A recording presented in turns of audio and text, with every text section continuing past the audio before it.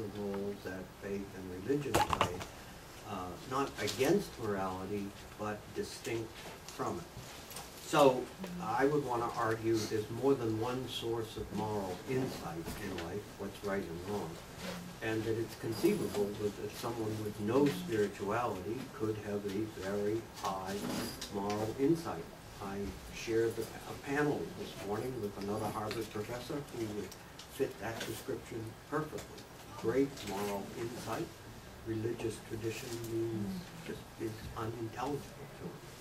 So, I mean, and so then my final set of themes of how spirituality works is I would want to distinguish and then relate wisdom and knowledge. It seems to me spirituality should be a source of wisdom, which is different than empirically gained rational knowledge.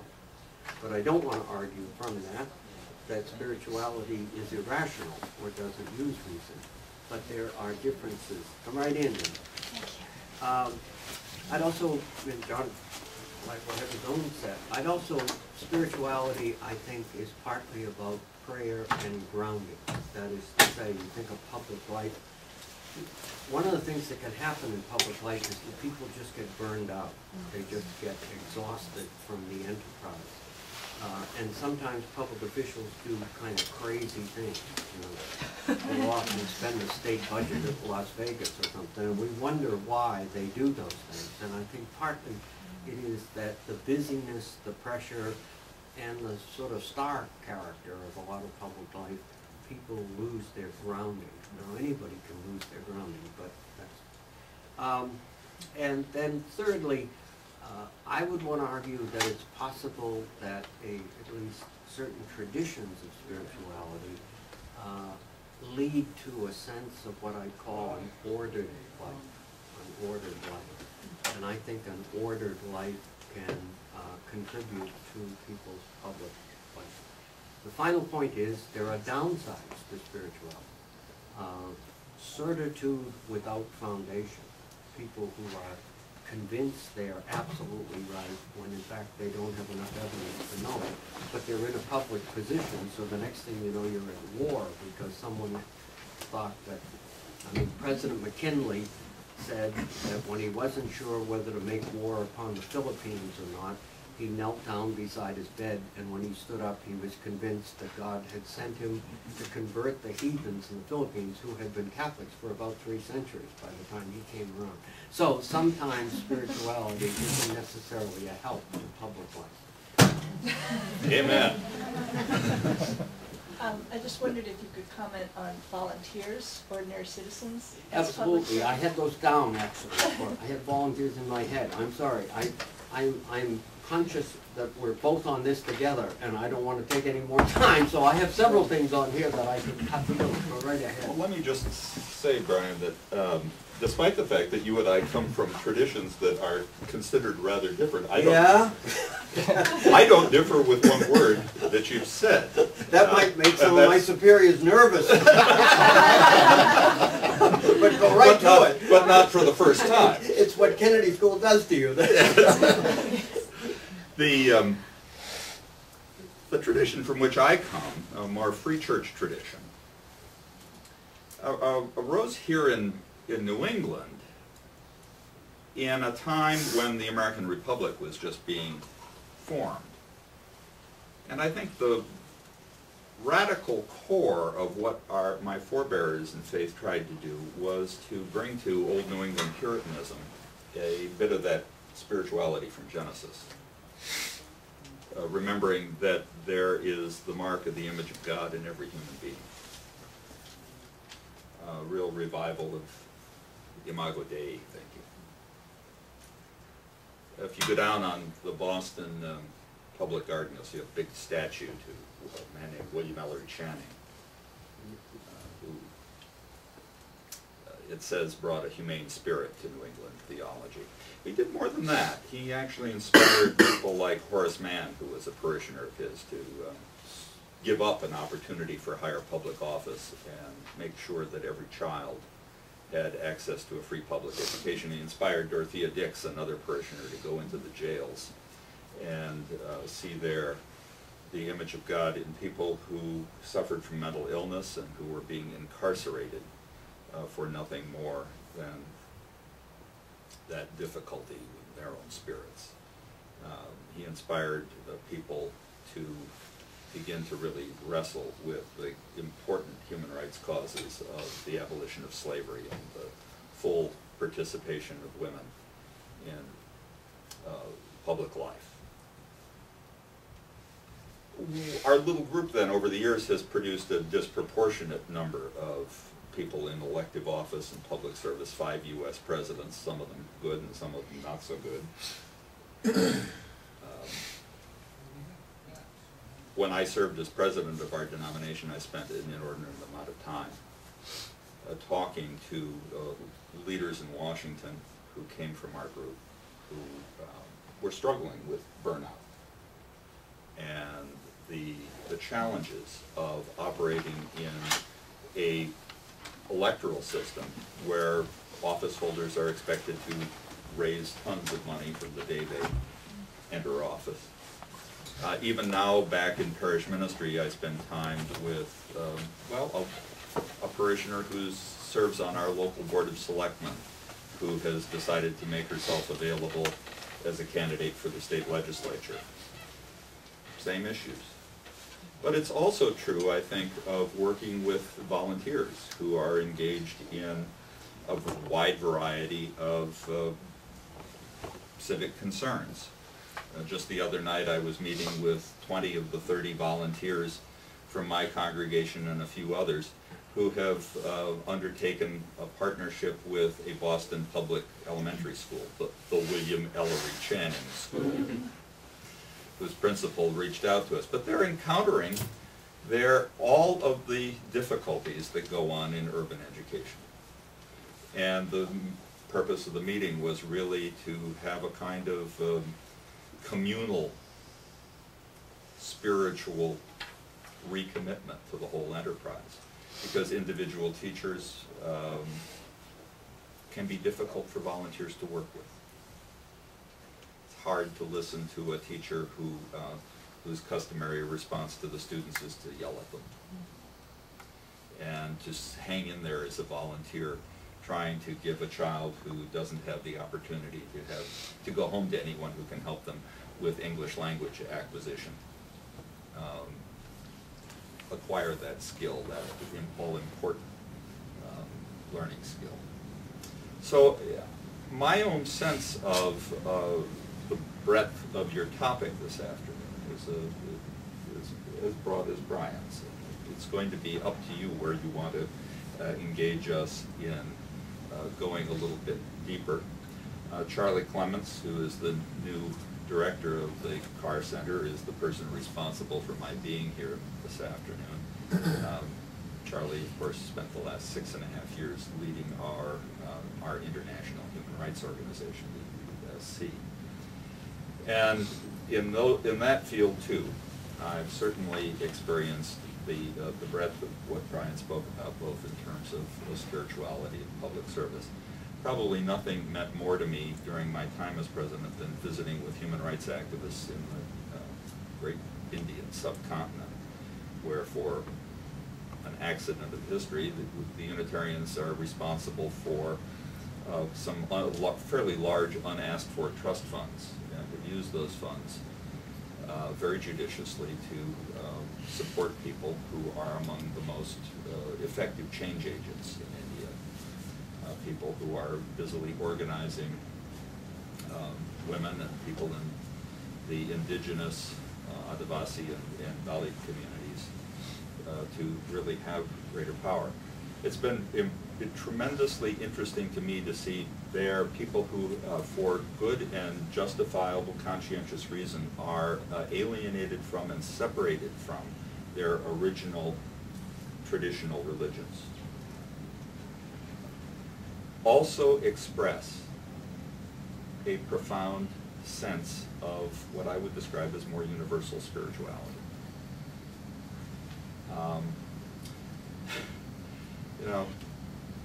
Spirituality is, I think, what helps to sustain moral engagement. when we lose our grounding, however we conceptualize that, we easily fall into trouble, whether we're volunteers or elected officials or leaders in an NGO, however we serve. To maintain a sense of inner spiritual integrity, to maintain right relationship with those to whom we are most immediately accountable, starting at home,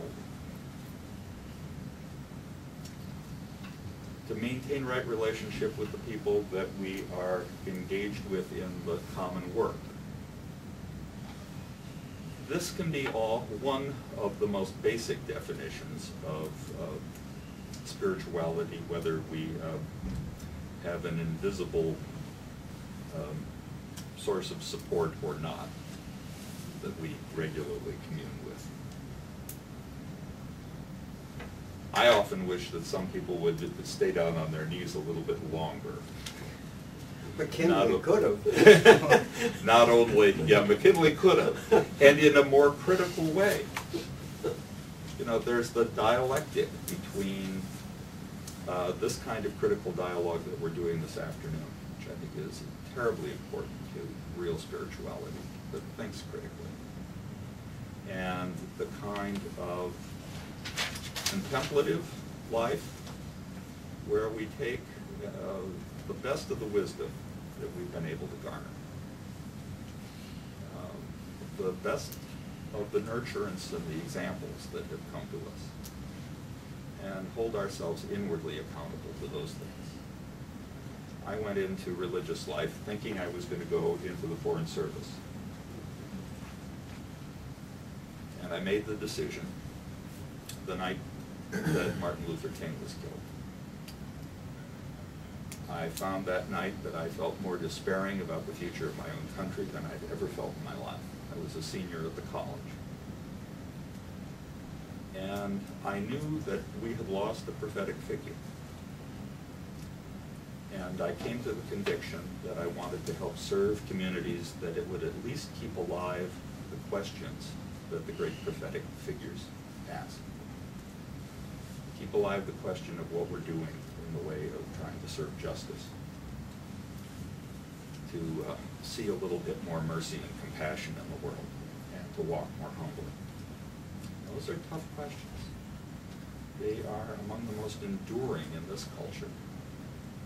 And so my vocational commitment has always been in service to people in forms of public service, to try to keep those questions open, and to see that there are communities where the struggle for justice, mercy, and humility are available. Because there are forms of public service that are not well done just in private prayer. They need a little bit more communal support. And that can be tough to find in public service. It can be tough to find. I could say more about that, but let me stop at this point and see where it is in your collective wisdom you want to plunge into dialogue with the two of us. One great source of, just a wonderful source of reflection out of John's tradition is William Ellery Channing has what he, as a prayer, he calls Mind Symphony, which is just a terrific. It doesn't identify God very specifically, but it identifies a lot of things that anybody will do well to have in their life. It's actually his nephew, William Henry Channing. Oh, is that the, oh, well, I'll have to change the thing up over the desk. I got it up over the desk. I got Ellery. I said, I know where this guy worked, and now I don't. All right. William Henry. All right, well, we ought to open this up. Well, thank you, yes. Please just identify yourself as well. Hi, I'm Sarah from the Harvard Graduate School of Education. And one issue that's been bothering me about our public servants is the whole banking crisis and the whole foreclosure thing and how banks won't work with people.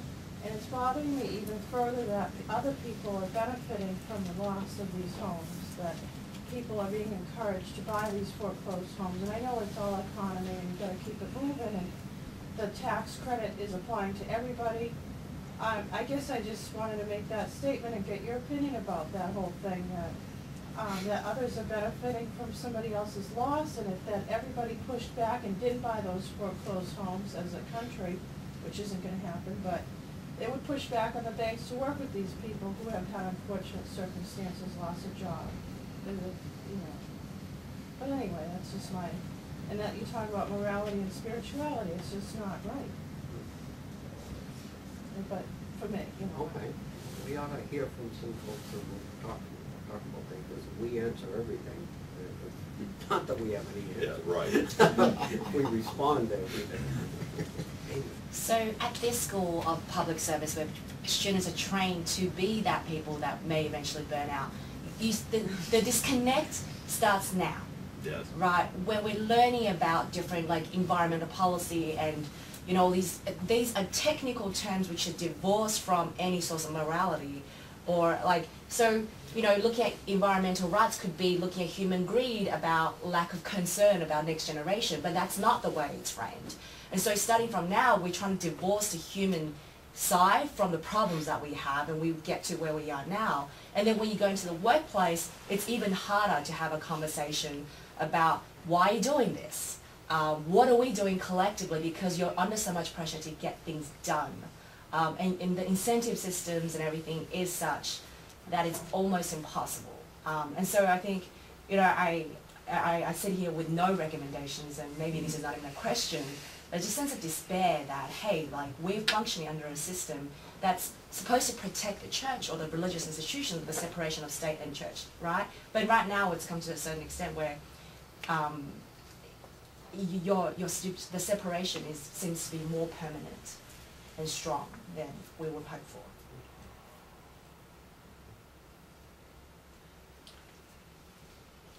Got two. Go right ahead. Anyone up first? I'm at the Unitarian Church in West Newton, and it's interesting, your conversation about service and spirituality, the connection there is interesting because the survey of our congregation, we have quite an active social action program, and it was analyzed just recently by the board of directors, the board of trustees, and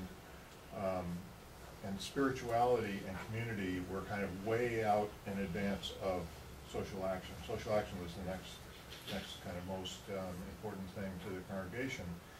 And when we were talking about it, the social action committee was talking about it, we were, everybody agreed that when you're doing social action, it's a spiritual act. There was consensus about that. But it occurs to me that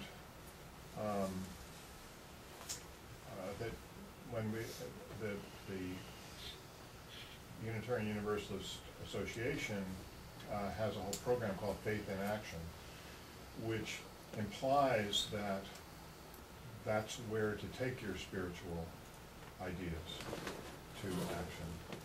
And it seems to me that there are two ways of looking at it. One is that when you're doing social action, when you're doing service work, that you are grounded, as you said, in your faith or in your spirituality, but that people who just sit and meditate on their spirituality, or just go to church services and think about their life and whether they're doing the right thing and whether they're in the right moral place. In a way, I'd like to hear your comments on whether they're missing something by not somehow involving themselves, even at whatever level they can, based on their personal circumstances, in a service or a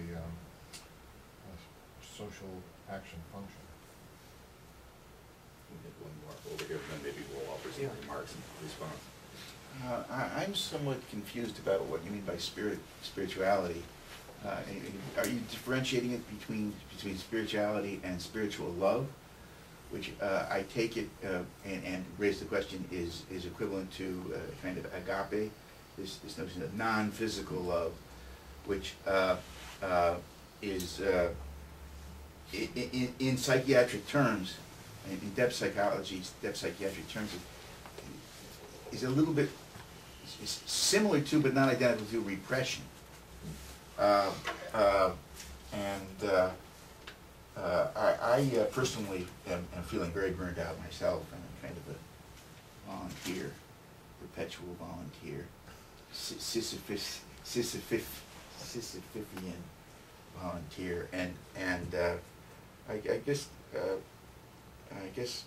just wonder whether you agree with any of those notions, and whether the church is kind of between the rock and a hard place at this point in some of these respects. I don't, I'm very sympathetic, but at the same time somewhat perplexed as to what somebody who's really burned out should do. Let's see, John, what Well, I think all of us go through periods of burnout. When I was serving as president of our denomination, I had 1,000 congregations to oversee all across the United States, and I ended up working myself into a frazzle. Bill Berry became my spiritual advisor. Oh, yeah, Jesuit. Jesuit.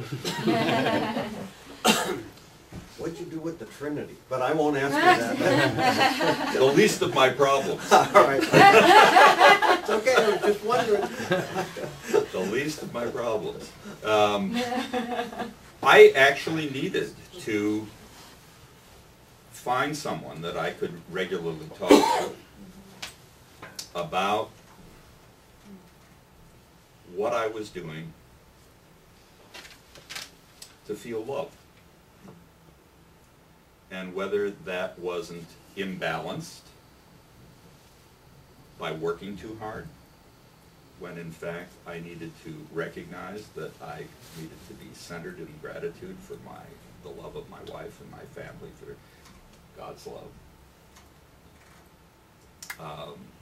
That I could only do any good to others if I had a kind of centered sense of spiritual love that I dwelt in before I attempted to be a distributor. And so, that would be one of my primary concerns. And when I would call on people serving in very difficult public posts, I would be, without prejudging their vocabulary or their needs, try to listen to whether their lives were in balance. And that, I think, isn't a very important thing. And I guess I'll throw in a response about the survey at your congregation. Don't assume that people who express their need for spiritual depth in the life of a congregation are not engaged in action. Bryan was very wise in recognizing that people who serve in the professions are engaged in public service, whether they are volunteering their time through the congregation as social activists or not. Our congregations are loaded with public servants in that broad term. And therefore, for them to be seeking greater spiritual depth in order to sustain their professional and public service does not disturb me in one iota. I think that, in fact, it may be a very necessary rebalancing of their lives that I would support. Hey, let me try and pick up a couple of things. The financial crisis, it's filled with moral questions that are, and if they could, by extension, become spirituality questions. The moral questions are questions about the public policy as a whole. For example, the kind of thing that's going on in Congress right now, whether you ought to have financial regulation. You could have raised that at any point in time, and when you raise it now, it is a highly technical question, but it's a highly technical question where the moral stakes of how you decide that question are going to be important to figure out.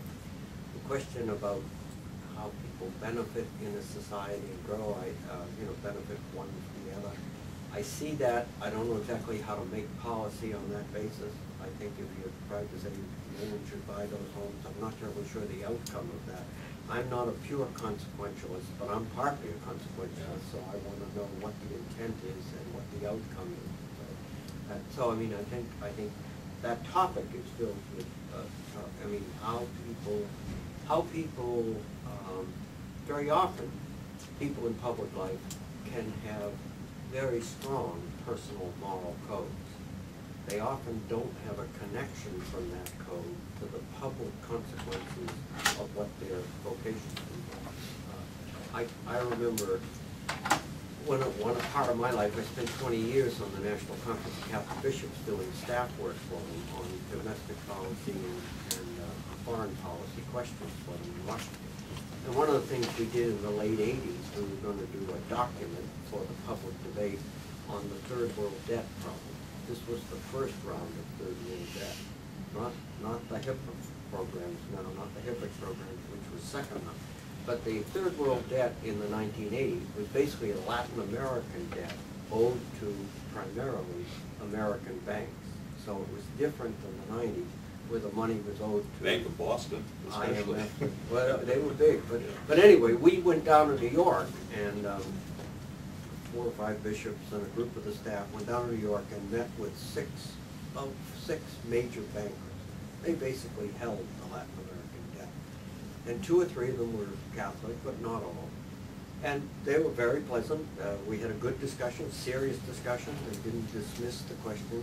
But I must confess, I watched them as that discussion went along, and I was convinced the underlying question they were struggling with is, why are these guys here asking this kind of question? That's not their menu. That's not their functional, that's our kind of question. But why are they asking them? So I think, matter of fact, a couple of these people I knew of in some detail come to a strong personal moral code, but the connection to the larger macro issues. So that then goes to Amy's question about the split. I think there's 2 dimensions to the split. One is at the moral level, I would always distinguish empirical data and moral analysis, no matter what the problem is I'm trying to deal with. Trying to deal with the financial crisis. Let me put it this way. You have to know the nature of the empirical problem before you can offer good moral advice. If you offer good moral advice and it isn't based on an understanding of the problem, your moral advice may compound the problem. So at one level, I don't know if I want to split, but I want a distinction. I don't want a person of good heart and great intentions and no understanding of the problem offering advice. So there's one. Now there's a second split you're talking about, I think, is whether we so define questions in a secular sense that we close off the problem in its secular content and say there's no room for either moral or spiritual insight into the problem. Now, I think you were, in the end, were probably referring to the constitutional separation of things, or maybe not. But in any case, that's a different kind of question, I think, than how you do moral analysis of complex public policy problems. So then, what about the split? I think certainly a person with a certain quality of spiritual insight will add something to the discussion about the moral and the empirical that might not be there if they didn't have spiritual.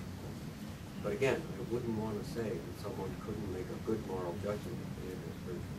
Finally, spirituality, again, I tried to describe this at the beginning. I think in its basic terms, it is the sense that there is something beyond the tangible, empirical, that one can be in living contact with. How one then develops that spirituality and how one uses it. I do a course here on statecraft, where we look at world leaders. There are 2 different individuals that you can contrast. Of all people, Henry Kissinger once said about Bismarck, that Bismarck had the good fortune to believe in a God who always agreed with him. Now that's a use of spirituality that is problematical. Always is. On the other hand, is somebody like Lincoln, who had, as far as we can tell, very little of a structured communal faith, but a Bible that was dog-eared from his reflections on it himself. So that's a good example of spirituality without necessarily organized religion. As a matter of fact, Lincoln once said, he said, on Monday I had a group of ministers from the North telling me that we should go to war to end slavery. And on Tuesday I had a group of ministers from the South who told me it was God's will that we not go to war to end slavery. And Lincoln said, my only thought was, since I have to make the decision, if God was going to speak to anybody, I would have thought he spoke to me rather than the minister. So there was a certain wisdom in that too. Let's do another round. Second. I'd like to say just sure, a few things on these two questions over here. The trying to operate in a global economy where economics is sometimes treated as religion is a challenge to all of us. That's, by the way, the title of a favorite book of mine by an economist at the University of Maryland, Economics as Religion. He does an interesting parsing of the two major schools of economics that have dominated American political economy, the so-called Cambridge School and the Chicago School. And despite the fact that many of the leading figures in both schools are Jewish, he does the interesting distinction that he thinks that the Cambridge School represented a greater sense of the Catholic value of solidarity even with the poor, whereas the Chicago School comes out of Protestant individualism. And I would suggest that one of the things that has happened in the last 30 years is that much of our public discourse in this country has tended to revolve around not only a worship of the market as though it were God, its judgments true and righteous in all respect, when in fact the market always, from the earliest times, to be fair to those who come to the marketplace at disadvantage, has required religious and spiritual authority to say, why don't you enter the marketplace asking the question, how would you like to be treated by the person that you are doing business with? So when we try to, in religious service, to speak to the economic powers and principalities, we're required to both recognize the reality of economic power. When I was at the divinity school, shocked my advisor by enrolling for several courses in economics, because I knew very well that I was going to be trying to exercise public moral and spiritual leadership in a world where economic power was very significant, and if I didn't understand the workings of the marketplace, I would be disempowered. But I think the other split that I heard in Amy's talk was the split between, not to put too fine a point on it, but the idealism and realism. We know that we would like to have a communal life in which a sense of shared responsibility, even for the vulnerable, was more widely shared. But in fact, we know that we live in a culture where there is a tremendous divide between those who want to emphasize that, and who are often then called socialists, and those who want to emphasize what Emerson in my own tradition called self-reliance. I don't believe that those two ends of the dilemma are quite as hard for us who are trying or wrestling in the public sphere as the effort to bridge the gap between the realities of what we have to deal with out there and the injustices and our own ideals. I go back to the American pragmatist William James, who said that the only way to deal with that tension, that internal split, which I think is often there, is with some combination of recognizing that perhaps the reality, we have had a misconception about the realities to begin with. My own mentor, William Sloane Coffin, used to say often to those of us who deal with issues that leave us disillusioned, try asking yourself why you entertained illusions to begin with. We often don't understand quite well enough as we go into these difficult things the workings and motivations and realities of power. And then we also have to think about how to lift up the power of people who hold ideas but who don't have adequate power.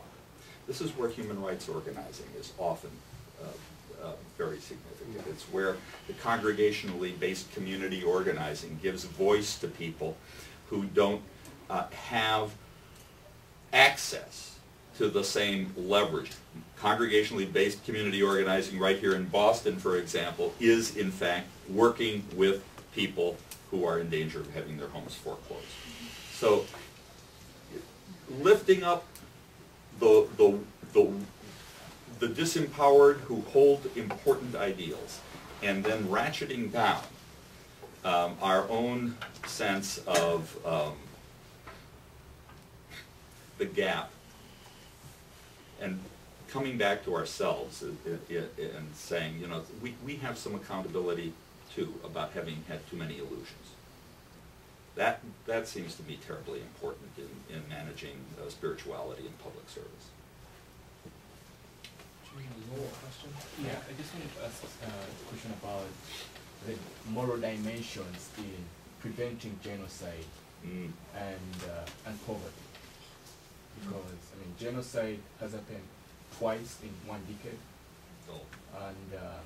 and also poverty increasing despite the Millennium Development Goals. I think, let us collect a couple of Yeah, them. we'll come back. Thanks. Thank you again. I had two kind of ideas that I've been working with, especially in regards to the spirituality and human rights. And so I'm really interested in like public acts. So where can civics kind of meet people in the commons? And so, you know, the Star Spangled Banner, you know, America the Beautiful, you know, Pledge of Allegiance, you know, these are things, it seems, in like sports culture, you know, where can we, you know, can Americans, especially in this context, reinvigorate that public space and you know, in one way that I thought, well, that's a separate thing. That's really going nowhere, but that's just my thought. Where can that come back into how can, if Americans want to rebuild their image, you know, obviously the self-reliance is there, but the reliance, I think, is too heavy on the government sometimes to follow through with that kind of hope or that power, which is really illusory. And then secondly, what are your thoughts about, you know, Thich Nhat Hanh, who's the Vietnamese Buddhist monk? I thought it would be great to engage him on, you know, meditation for public servants. If you have contentious parties trying to mediate, not that they have to pray together, but if they actually took the physical act of being silent for the first 10 minutes of their meeting before actually having really hard discussions, could that create a space for actually cooling tempers? Or, you know, these are kind of hot pie in the hot sky stuff, but I think the practical measures to actually advance these kind of spaces, and I think that's where my question was leading, is like, where can we create spaces? Since, you know, spirituality is very fought over, sacred sites even become very political, it's like you have to actually find neutral places in some senses. So I'm Chad Roddy, I'm a career student. And he's from The Economist, so watch out when he gets going on the market stuff. This is not foreign territory to him. Right. Anyway, I'm a dual Swiss-American citizen. I grew up as a child, actually in Cape Canaveral, and I have now come back for the first time in quite some time. And I really wasn't burnt out, though I probably easily could have been burnt out with this whole financial crisis and things. But I must say I'm quite disillusioned from sort of what I've seen since I've gotten back here. And I think this, I don't know to what extent what I'm saying sort of speaks to other people, but it seems like we're fighting an uphill battle. That, the family unit is deteriorating. We have a decreasing allegiance to any type of spiritual faith. The bigger the political issue, the more dysfunctional it seems to be for us to sort of galvanize and get around and sort it out compared to 20 years ago when they decided when they made up their minds and they did something. And to your point, I would agree with the sort of capitalism. If you look at any measure of disequality of income, it just seems to be sort of a relatively indiscriminate,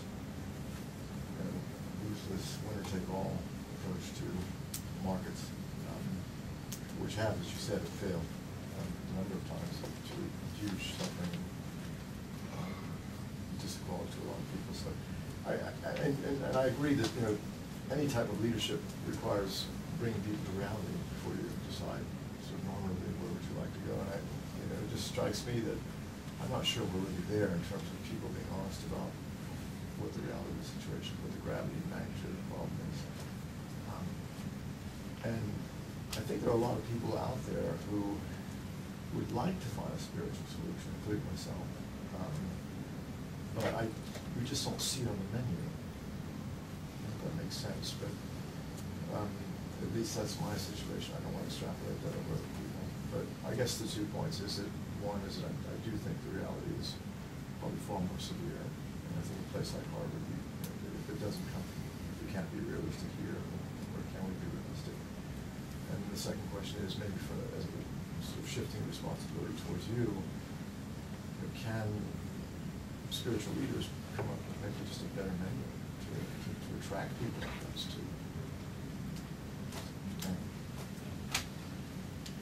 Well, we can talk about the Well, okay. So we started with modest problems. What do you do about genocide and poverty? And we ended up with the guy from the London Economist telling us the market's out of whack. So I guess there's a good reason for this seminar. Well, I mean, let me start and then go back, because I mean, poverty and genocide, my goodness. I think there are a couple of things that might be useful to say. I think a spiritual view of reality is more likely to acknowledge that while the world empirically as we know it is governed by sovereign states, dramatically influenced by corporations, international organizations, while all that's true, the moral unit of human affairs is the human community. So if you don't acknowledge that from the beginning, then you reduce the world to the interaction of states, the relationships of corporations and states, the relationship of international organizations and NGOs, all of which I would argue are really important topics, but they need to be grounded in a sense that there is a human community that precedes the society of states, precedes corporate. Now, the only point about that is that if you hold that, then the two problems you talk about, which are, the talk I gave this morning, the theme was, it was all diplomats, and the theme was the world of 2010. Well, the world of 2010 has got these two problems on the table. And depending on where you start on this first question, I think you might go in different directions and deal with both.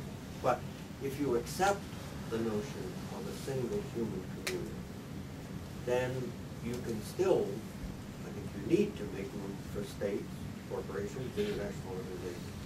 But there's a sense of urgency then when part of that human community is under attack. And you will get lots of arguments why people shouldn't intervene, people should live alone, it isn't worth the candle, we can't afford to do any more. you will get a different answer to that question, even though I can't tell you exactly what the right answer is about what to do about it. I mean, whether you send in the 82nd Airborne, or you send in ECHOWAS, or you send in, you know, whoever you do. So there are further questions, but the fundamental reality, and the fact of harboring. I mean, again, you know, depending on what lens you look at over the last 50 years, you can either say infant mortality has been significantly decreased, hunger has been enhanced, or you can say that there are 6 billion people in the world, and at least 1 billion of them live on $1 a day, and 3 billion altogether live on less than $2 a day. Well, the fact that you've decreased infant mortality may not necessarily by any means put you at rest about a third of the human community living on less than $2 a day. So that then takes you again, though, into complicated problems about what to do about it. I understand that.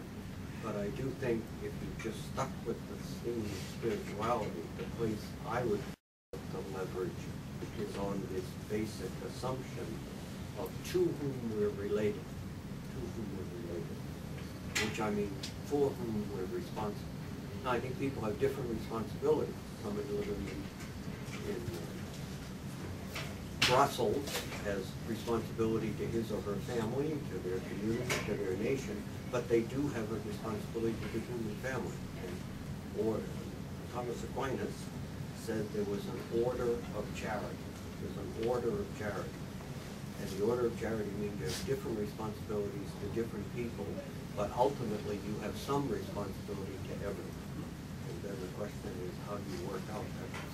So, how do you want to say?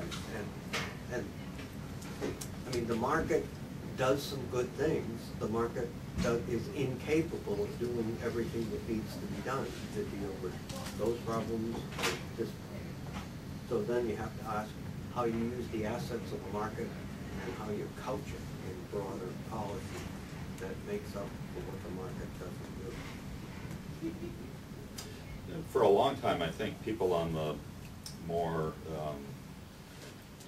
communally concerned, progressive, liberal, moderate end of the religious spectrum ceded the marketplace of ideas and symbols to folks who were more adept at the marketing and privatization of religion. I've got a book on my reading desk currently called Thieves in the Temple. The Christian Church and the Selling of the American Soul. Goes back to the question of what kind of religion is in the marketplace? Largely privatized religion. It strikes me, a colleague and friend of mine back in the early 90s wrote and published to no great acclaim a book called God and Other Famous Liberals. Pointing out that if it weren't for the patience and generosity of the divine, you know, we wouldn't be where we are. Seems to put up with quite a lot, quite a liberal way. The goal he was aiming at was for more progressive people to reclaim some of the central symbols, including, you know, reminding people that the flag stands for more than knee-jerk chauvinism and patriotism. It actually stands for some hard-won principles of freedom built into the Bill of Rights, but also the kind of due process that we aspire to in a democracy. The flag needs to be reclaimed, I think, from the kind of uses it's received in what a friend of mine calls the empire of illusions. This is Chris Hedges, who used to be with the New York Times. Even family life, which I agree has been damaged in contemporary society has been damaged in no small part because of the sweeping impact of the market in privatizing everything. You know, we used to have supports for raising children in the society. Now you get people who say, if you want to have kids, it's an expensive hobby. Do it on your own. The lack of social support for people attempting to maintain decent family integrity. Never mind the exclusions from the privileges that heterosexual families enjoy by people who are doing an amazing job sometimes of raising other people's kids. One of my pet causes, the national co-chair of Freedom to Marry. These things, I think, need to be looked at in a broader spiritual perspective than is often given in a media where the typical debate is not Bryan and me.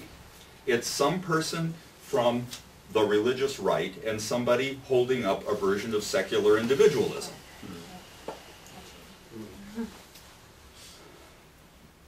Where the efforts to speak out of the wisdom traditions that maybe have something to say to the market are completely shut out by the media market itself. So we have a media culture that is dominated by narcissistic focus on the foibles of celebrities rather than on the issues of the common good.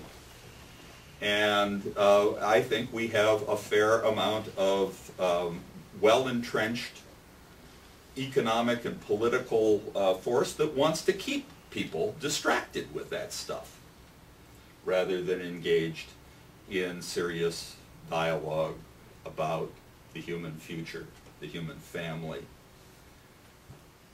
To be in public service today, then, is to go into an arena where we are distracted from distraction by distraction, as Eliot put it, and to try to help reclaim attention, which is a spiritual virtue in and of itself, to the things that are most human and humane and that matter most in the long run. This is where I think a wise teacher like Thich Nhat Hanh does indeed have much to offer. Religion gets an enormous amount of bad press. But where it works well, it is reclaiming attention to those things where human vulnerability and human yearning to be better than we are can really be better mobilized. I worked for a number of years with an organization called Religions for Peace, the nature of which is to get people in areas where religion is being dragged into ethnic and political, economic conflict,